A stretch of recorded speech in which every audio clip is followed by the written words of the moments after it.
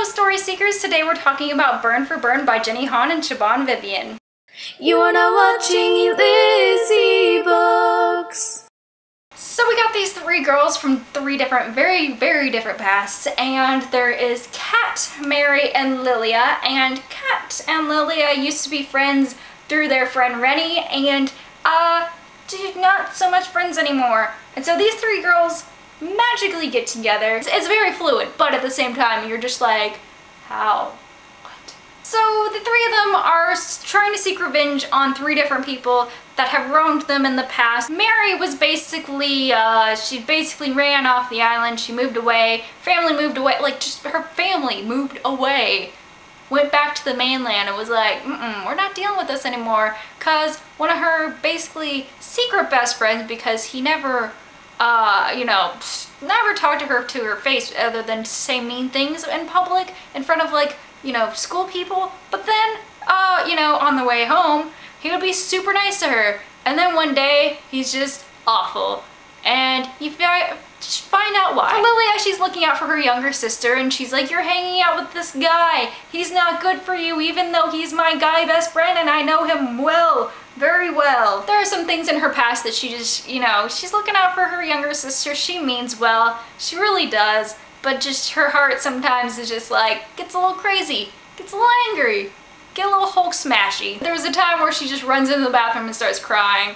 And it's just not pretty. And then with Kat, her ex-best friend Rennie, who is actually best friends now with Lilia, Rennie keeps trash talking Kat, and Kat's like, no more. So in this book you see each revenge take place. I thought that maybe there would be 3 books and 3 acts of revenge in those books, but all 3 happen in this book in different kind of ways and in very surprising ways, with different kinds of you think about the consequences to these things, and you really do see the consequence of their actions, like right then and there. It's not like these things happen and, oh, whoever is, their revenge is upon, just learns their lesson and moves on. Like, these people are, for the most part, like, Lilia is really good friends with the people who they're seeking revenge on, and so she really sees up close and personal how this affects them, but also the fact that, like, especially with the first act of revenge, like, that's the guy,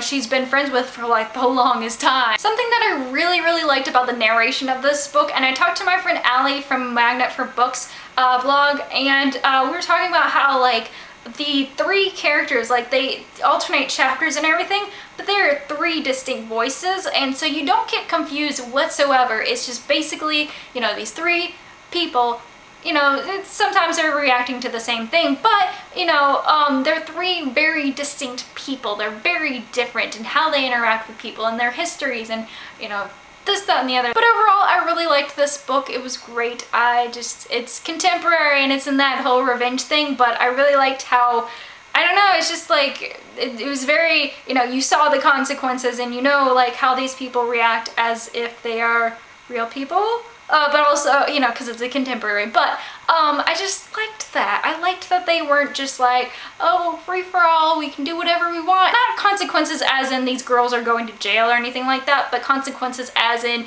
like, not only do the revenged upon people, like, they receive, the revenge, but, the people who are seeking revenge also, upon doing those things, they get something back, and not necessarily from those people, but, like, it affects them. It doesn't just, go, oh, well, it's all equal now, we'll move on, because at the beginning of the book they're like, okay, we'll just get our revenge and we'll move on, and it's just like, it's not necessarily how it happens. So yeah, I really hope that you guys pick up Burn for Burn. It's a really, like, great contemporary novel. It's not one of those, like, greatest ever, or like John Green that teaches you all the lessons, and it's not, like, preachy at all. It's just kind of like fun contemporary. Let's see where this goes. What happens if? And it just kind of goes along there, and it's awesome, and I liked it.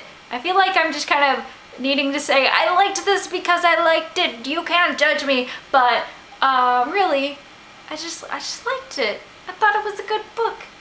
At the end, I was like, what the crap is gonna happen? Because just crazy things. So if you like things that are a little bit more dramatic, but not necessarily like Gossip Girl dramatic, but just kind of good drama, which I don't know if there's such a thing as good drama, but this is like what I would consider to be like good drama. So you should go pick up this book, this one right here, not the one that I have in my hands.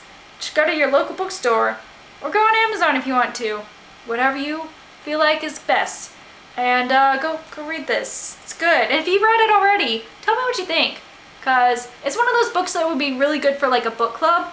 There's a lot of like things that you could ask questions about and have discussion questions about, so there's an idea. So have a great day and keep reading.